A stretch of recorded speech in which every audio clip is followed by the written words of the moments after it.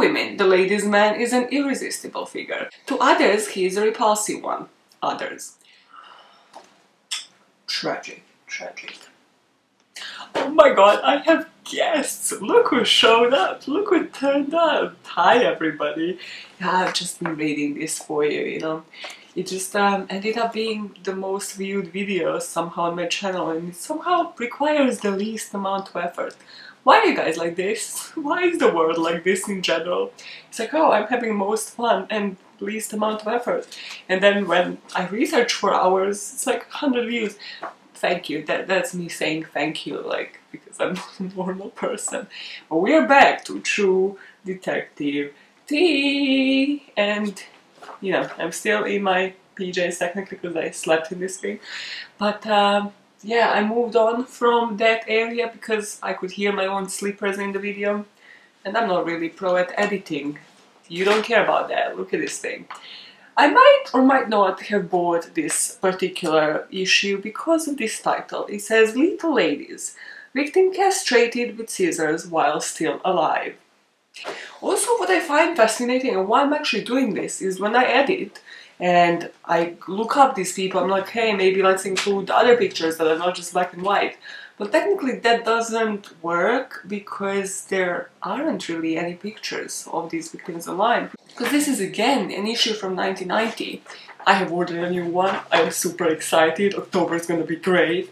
I think that issue is actually from the 70s. I forgot. It's great. Today I bring you one story, but it is a story. I just mainly wanted to cover this to get you guys to debate in comments because, well, there have been some statements that have been made about this victim, and I'm like, I'm not sure I would agree personally myself. Also, it just kind of shows how people used to victim blame a lot in the 90s. So, this is a story where we're going to debate if somebody is castrated, are they still a man? I know. Wild. Let's do it. Little Ladies, victim castrated with scissors while still alive. What can that be about? What on earth can that be about? Well, the beginning is already super promising. To some women, the ladies' man is an irresistible figure. To others, he is a repulsive one. Others. To still other women, he is both irresistible and repulsive. Doesn't exist. No. Irresistibly repulsive. Such split feelings are hard to resolve sometimes. To caress him or to kill him, which will it be? Rick Williams inspired such feelings in women. So this guy was like, this description, this could have only happened in the year 1990.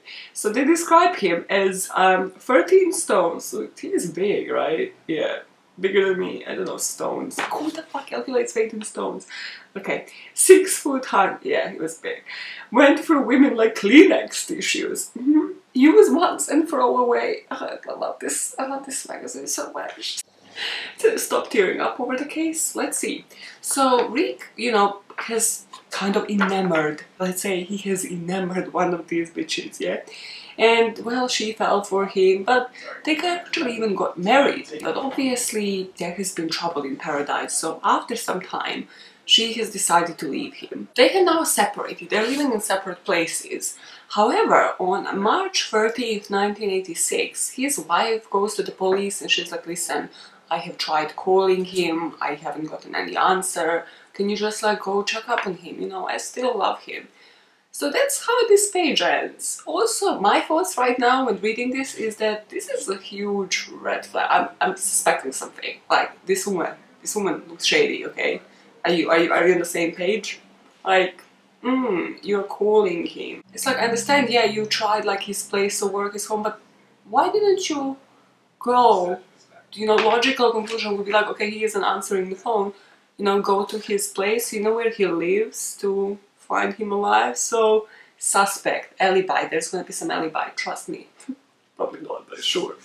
So the police and the wife go to the building and they explain their visit to the building superintendent, and he agrees to unlock Williams's door. The first paragraph here, not funny. Okay, yeah, I didn't summarize this first story for you, have I? So this first story is truly about, is man really a man without his penis? Yeah, Lorena Bobbitt kind of style. So yeah, they found Williams inside, dead. 3 pairs of eyes immediately became fixed on that man's naked groin. It's serious business. His trousers were down, so to expose the crude mutilation, they mentioned crude, so somebody doesn't do this for a living. Who does this for a living? It's... what? It's like sometimes I'm like, what? Who does this for a living, Maja? Jesus. Now they notice that the corpse has been actually there for a couple of days. It has been still in like decomposing state, right? Meaning, has he been mutilated before or after death? Well, I think the thing tells you in the headline, right? He has been chopped off alive. But the scene to the police kind of immediately looked staged, or it showed a possible motive, so it's usually one or the other. So there was like a bag of coke, there was a pair of scissors, and there was also a steak knife. So they were like, okay, is this like a drug bust gone wrong? But then it is the most personal kind of crime that you can get out there. And when they looked around, they noticed like the windows and the doors, everything was secured, meaning that this person either had a key or at least has known the victim. And immediately their first suspect, well, first of all, always has to be their wife, but then they're thinking the same, right? Why is she going to report it to the police? Why not come here? And is it to like deflect suspicion of herself? Be like, well, I'm reporting it, so it can't be me. And as they were looking, so now like imagine you're a police officer, right? And you're looking around this man's flat and you're like, oh, let me look for the motive. And it's not even the coke, it's not even the crime scene. This guy has pictures of naked women posing for him, just staring at them, all these naked women around the flat, and they're like, yeah, that could have been considered a motive, that could arrange somebody to castrate a guy if he's using them as Kleenex tissues. They actually counted more than 100 pictures, so, you know, if it was like 1 or 2, you're like, okay, even that, not okay, don't ever cheat. This story teaches you never to cheat. Does anybody here also listen to the last podcast on the left? It's the best thing, but it reminded me, I think it was Kissel, it was Ben Kissel. By the way, I watched them live. I miss live shows when it comes to podcasts. So Ben Kissel during this episode had like, he had said, your fuck buddy needs to be the most stable person ever. You can't just be sleeping around with unstable women, because these are the consequences. The police now, obviously, everybody collects evidence, it goes to autopsy, and the police goes to the police station and they run a check on him. They're like, who is this guy? Do we have anything on him? And sure as hell, they do. As a young man, he has been raping and sodomizing women he would meet at a bar. So he was actually accused of her because he kept her and mistreated her for like half a day and then released her. So they're like, okay, already not a great record. Also have all these women, 100 women volunteered for these pictures. Suspect. And not just that, but he has been convicted to serve a harsh sentence for rape, technically, even though, I mean, some people would disagree. So he has been convicted for 35 years, but of course he was released early and he only served 6 years for that.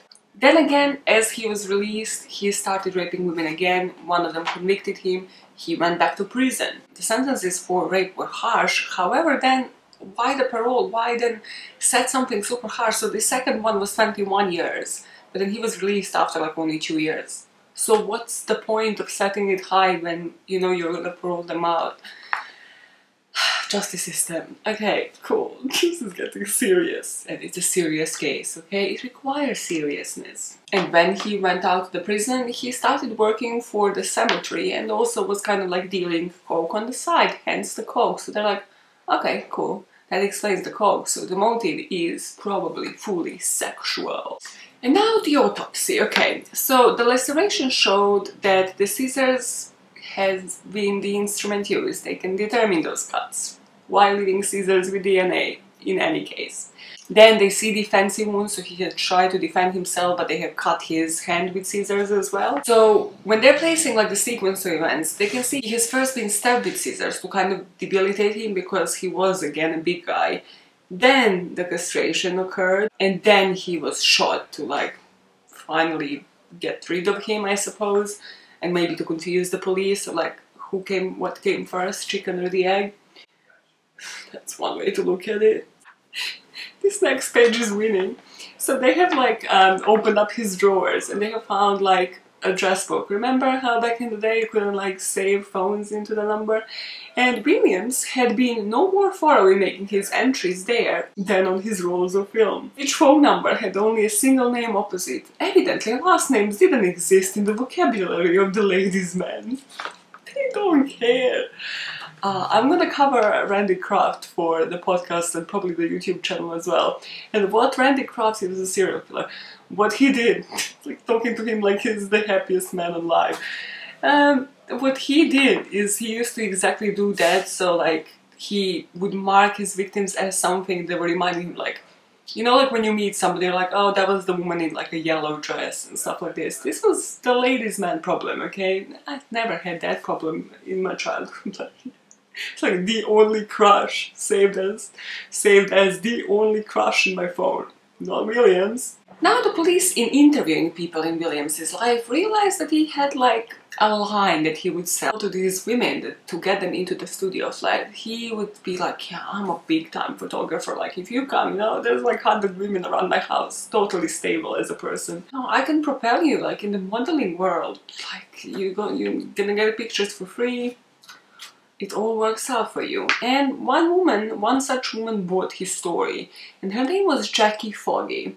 So a couple of witnesses have said like they have introduced Jackie, then like they would see her actually going towards Williams's apartment. And another friend of his said on the day of the murder he would speak with Williams on the phone, and he heard him shout Jackie like to somebody. But they were like, yeah, the TV was going on, it was too loud, so I'm not really 100% sure, but pretty sure that he was screaming Jackie. So our woman Jackie, yeah, you see her here? You're probably seeing her when I was reading this page. So they went to her flat and they're like, hey, knock knock, you there? She wasn't.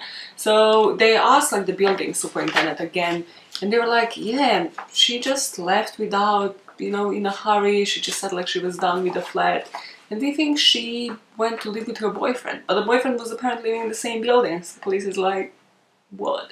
So they go and speak with the boyfriend. The boyfriend was like, no, she just like actually left. She didn't tell me where she was going. She said she was tired of her apartment and wanted a change. Completely normal, right? Unless you're a suspect in a murder investigation.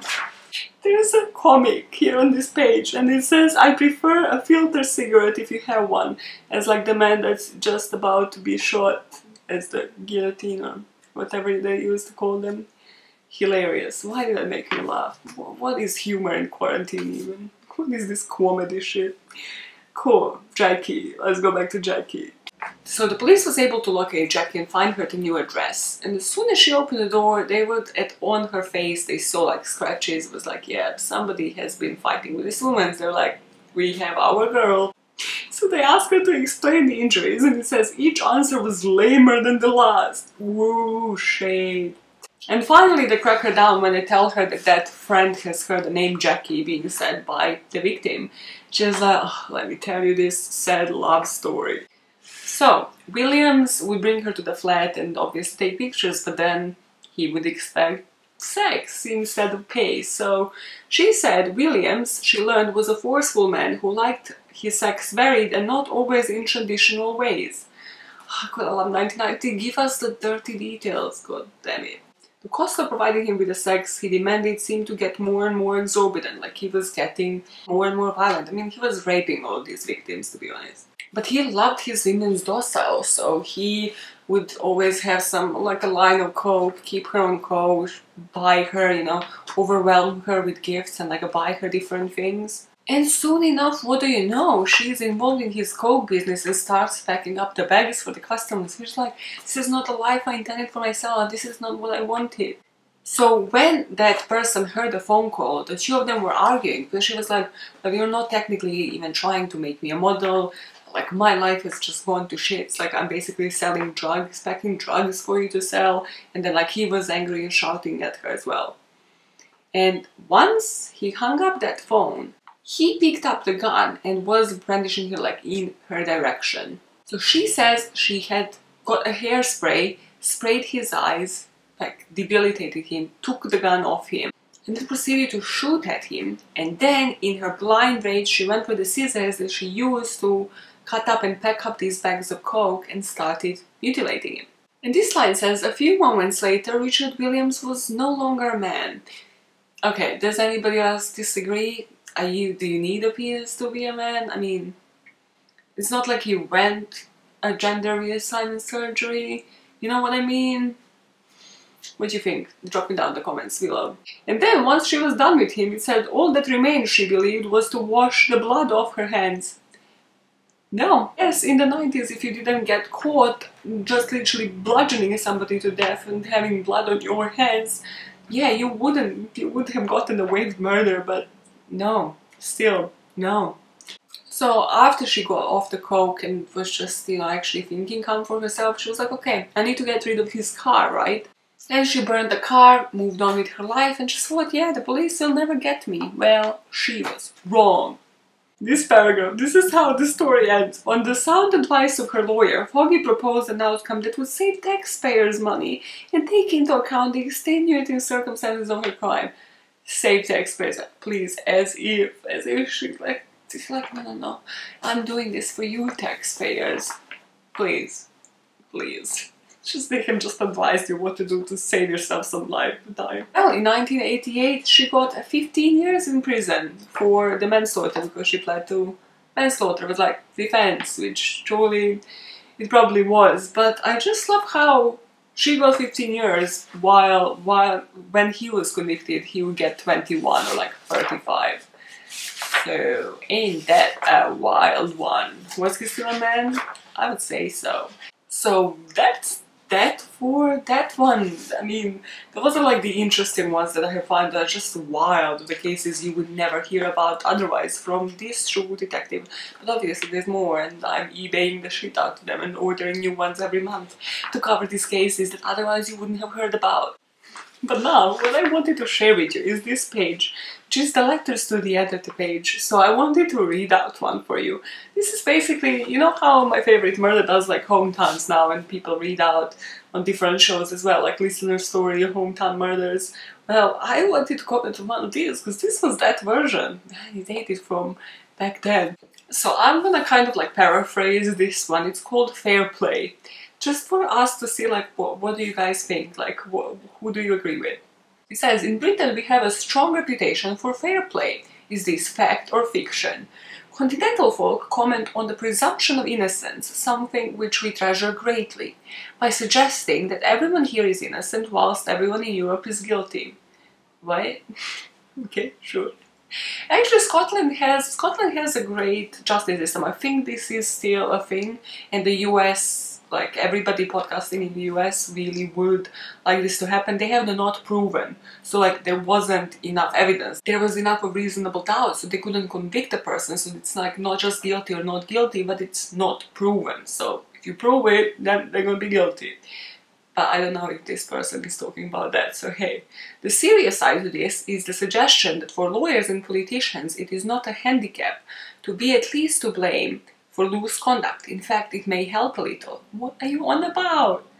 One glaring example of a brilliant lawyer and politician who suffered from so-called vices was Sir Henry Curtis Bennet. He was an excellent advocate. As a prosecutor, he was cool-headed and impartial, and he defended with fervent zeal, frequently making the most absurd stories sound remarkably plausible. Wow, Henry could talk, Henry could get bitches. He reached the position of chairman of London County Sessions, and may have gone further, but then a calamity happened. He was the guilty party in a divorce case. Ooh, scandalous. This was the brutal end for him in every context. At the relatively early age of 57, he collapsed with a heart condition whilst making a speech at a Dorchester hotel, having predicted his own death about a minute earlier. Perhaps the strain and shame of social stigma contributed to this tragic condition. Many of Victorian outlook will say that he had only himself to blame and deserved no sympathy. Others will be asking the question, was justice done? What? he was poisoned. Yeah, that's my conclusion to this. What do you mean by justice done? Give me more details. So wait, so he was the guilty party in the divorce case, right? So was the justice done because he wasn't convicted of any crime that we are accusing him of here, but instead he died of natural death and he was still an important privileged figure? Is that the dilemma?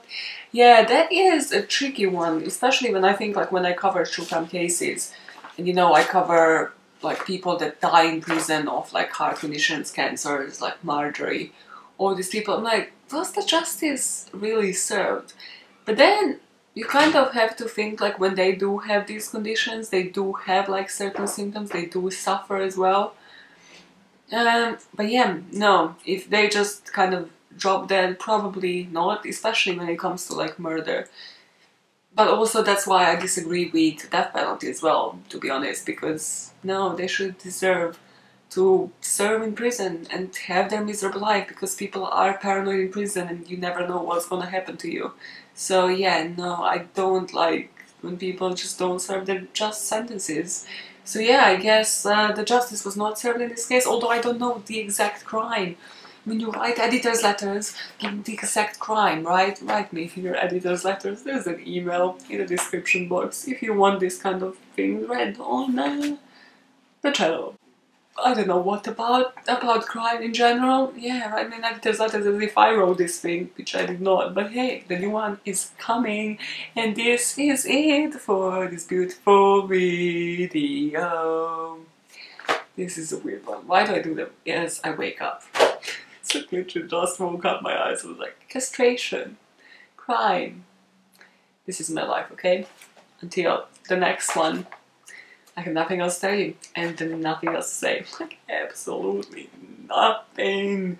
So, happy Monday. Appreciate your life. Stop taking me. Yeah, get the hell out. Bye guys. Bye.